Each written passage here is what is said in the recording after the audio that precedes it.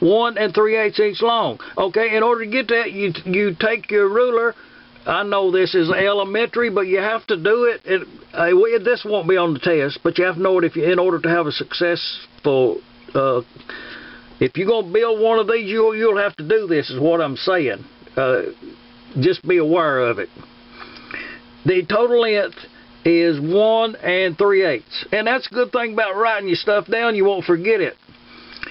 1 3/8. That's 3 of those marks on this. That's how long this thing is going to be.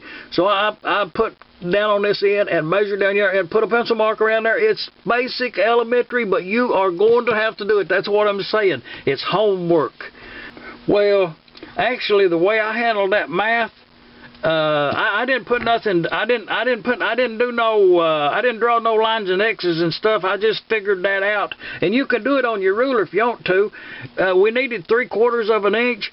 Okay, so if using the 1/8 inch scale, because that's the lowest number we got in our equation over here, you would do it on the 1/8 of an inch, and that way you won't have no point somethings. Okay, quickly. 3/4 of an inch, and you measure that out here on the ruler, and slide your little thing right down there so you won't forget it. 1, 2, 3/4. That's what it is, and we got it on there. So you need to add 1/2 of an inch to that. Okay, just put that to memory, and you need to move that down. That's 1/4. Move that right down there to 1/4, and it's 1 1/4. That's what that's the figure we was working with. Okay, now. You have to add that 1/8 in there. Don't forget that 1/8. That's the little thing comes out on this side. Okay, all you do is slide it down another 1/8, and that's the total amount of material. Okay, now working with a bandsaw, allow yourself some salvage. You know, cut it a pretty good bit too long. Give yourself something to work with, and that way, even that way, if material is not a big problem. If you allow some extra material, then it does give you the option to make plans as you go along if you're working from your own blueprint. Even a store-bought blueprint, I have had problems with them before, and I will tell you, and I'm sure you will agree with me 100%. Working with blueprints and it has an incorrect number on there. I mean, sometimes you'll be a week trying to figure out why it won't fit. And then it comes to a point where that all it was wrong is the figure right there was wrong, or either you did not do the correct math yourself. And if you find that, sometimes you just kind of laugh about it and go on. But if it's a wrong number somebody else put in there, you raise Cain. You know, I mean, it's going to happen, and just if it does happen, just pass on. Don't let it impart the next project. Now we're going to get on with this one. Back from that Harbor Freight bandsaw, made short work of that brass. Free machining we're talking about. This the piece that we're going to use, and if you remember, that measurement was 1 3/8 long when you add all of that together. Okay, and just looking at it here, you know, kind of down through right there, that's the way I came up with the measurement to saw it off at. And if you're looking right down through yonder, this thing's a little bit longer than what the measurement is. So that's perfectly okay. I could actually stand with a little bit more length on this end. And that's the reason that I cut it proud as I did. I'm just pointing this out to you. Cut it proud, and you will not be, and you won't run out of material right here. That's about the only consequence. This goes right here like that, and we're going to drill and tap in the back of this. If you're looking at it sideways, it'll be right up in there like that, in the back, and then this one right here will be right up in the center right there. That's the goal. That's what you're going to end up with. Then this is what we got right here. This is it. I got done, put it up there in the lathe, tightened all 3 screws, you know, 1, 2, 3, 4, move them around like that and tighten them up, you know. Okay, well, you can kind of visualize on this piece of material where, well, you can actually see it with the ruler there. No reason to visualize it on a 1/2 inch, and I do have a 1/4 past that. So if I face that off, you know, it's not going to be a quarter. So, but that'll be ample enough.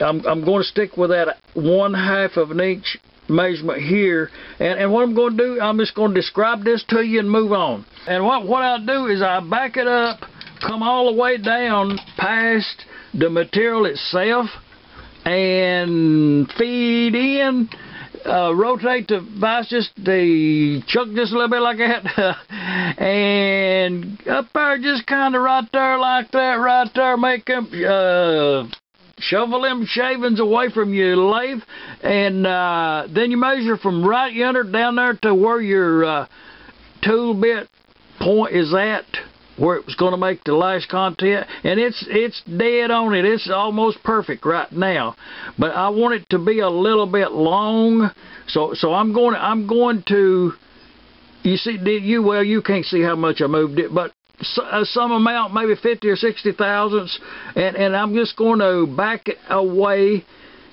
turn the lathe on, and make a contact cut.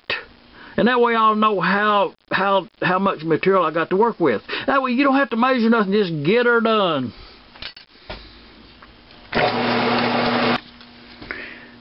The next, it's just like a tidbit of information on this one. If you do not have one that you're copying, if you're only working from the blueprint, then you're going to need to know this. This right here is a factory one of these things, and that's right on there like that right there. It's got a hole drilled in it, and they call that the jet. Disassemble it, and the reason that you need to know about this is we're going to have to drill a hole through there. In this whole thing, we're going to have to drill a hole through there the same size as that jet. Okay, I done already got them the number drills all the way down to number 60, and you would think that was a small one, but no. I had to get out the welding. Oh, there's some little bitty things in this. It's one of them welding tip cleaners. Oh, you should have one. You should have one. The drill bit I got in there now, I put the micrometer to it, and it's 30 thousandths. And that's the only one. That's when I got down to this size that actually went in the hole, is what I'm telling you about. It actually went in there with, I'm going to say that's the size of the hole, 30 thousandths. Okay, that's too big. In the instance that this engine it got too much gas, and this is the reason. I'm thinking it should have been 10 or 15 thousandths is what I'm thinking. That should be really, really small, especially on this type engine, and that's the reason that we can make the change. This one didn't have a gas regulator; it only had the air, and so you could only regulate. You was limited, but we have to feed it. We have to atomize the air, kind of like really good, and 30 thousandths is a really big hole. So I may drill that a little smaller, but I'll tell you what, when you get to drilling these little bitty holes, you want to be careful, because you can spoil the piece immediately. And that's the reason that I'm going to drill the larger hole all the way to within a few thousandths down here. That's where we're going to have to do the pencil work, the figuring. We have to know that. It's really important. And we'll put this back in the lathe, and we'll drill to that depth, and withdraw that, and then we will drill through. I don't have a drill bit. Oh, well, okay, that was a good idea. I thought it was a waste of time, but to leave that little indentation on this size, once we're going to have to make a change. Note this on the notepad there. Leave a comment. It's a good thing that we are discussing this part, or we would be amiss. I'm going to have to do it this way. There's just no other option with the equipment that I've got. Limited to the equipment. Actually, I could do that with this 60 drill bit.